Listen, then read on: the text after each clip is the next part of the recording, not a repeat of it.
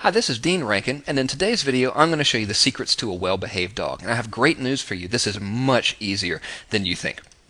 Here's the first secret. You actually have hundreds of years of quote-unquote programming working to your advantage right now. Here's what I mean. Dogs were first domesticated by us humans hundreds of years ago to be used as working animals. That's to say, when people first domesticated dogs, we didn't do it because we wanted pets and companions. Instead, we domesticated them at first because we wanted them to be hunters or herders or protectors and so forth. They always had a job. And because of this, dogs are now programmed to always work towards a specific goal. And one of their main drivers is a little tip called positive reinforcement. You see, because dogs are hardwired from the get-go to work towards a goal, it only makes sense that rewarding them for good behavior is far more effective than punishing them for bad behavior. I'll give you an example. Think about how easy it is to teach a dog to play fetch. In fact, you don't even really have to teach the dog anything, right? You pick up a ball and throw it, and the dog's just going to go get it and bring you back the ball. Why is he doing that? Because he wants you to throw the ball again. So you say, this is fun, I'll throw the ball again. He goes and gets it, brings it back to you. Why? Because he wants you to throw it again. Every time you throw that ball, you're giving positive reinforcement. Therefore, it's effortless to teach a dog to play fetch. Well, the same thing can be used with all aspects of training your dog, because positive reinforcement works. I'll give you some more proof of why this works. I'd like you to take a minute to remember your favorite teacher from school. As you remember this person, most likely you'll recall that this person taught your class by being a leader, not by being a bully. Most likely the same teacher always focused on the good thing that your class did instead of punishing your class all the time for bad behavior. Your teacher was probably always rewarding you and praising the class for doing things right. And most likely you learned more from this teacher than you did from any of your other teachers. And on the other hand, I'll bet that if you remember, your least favorite teacher probably focused on punishing the class for bad behavior instead of rewarding for good. Well, dogs are the same way as we are. We always all are going to respond much better to positive behavior. Now, I'll give you another secret. You've always been the boss in your house. You've always been in control. Whether you know it or your dog knows it is a different matter entirely. But let me show you why you've always been in control. First of all, food. Your dog's not going to eat unless you feed him, period. If you don't feed your dog today, your dog's not going to eat, and that's very, very powerful. You are in absolute control. Same thing with attention.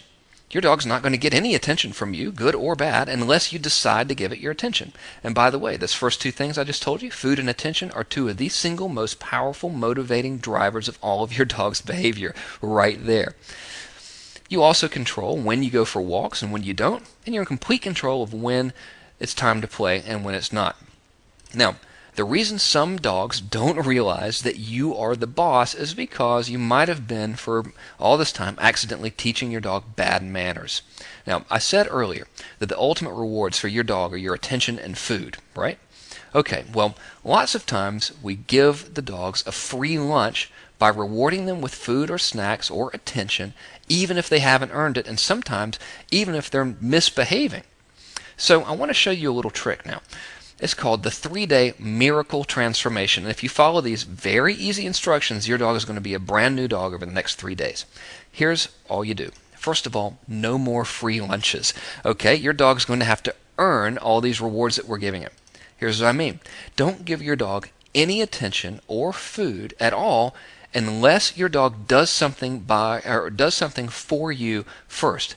So, I'll give you an example. When it's time to feed your dog and your dog's jumping around and he's excited it's time to eat, don't give your dog any food unless he sits or lies down or does whatever it is that you might tell him to do. Same thing with going for a walk. If it's time to go for a walk, don't open that door until your dog does something that you tell him to do. And I'll give you another little hint to really make this work great. You always want to switch it up and use different commands. So don't make him sit every time you feed him. Instead, switch up the command. So today you might not feed him until he sits. Tomorrow you might not feed him until he lies down, and so forth.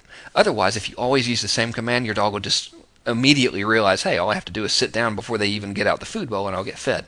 Then your dog's manipulating you. So switch up the commands and it will work unbelievably well. This is going to bring forth an amazing change in your dog over 3 days. That's all it takes. I know it sounds really, really easy, but it is really, really easy.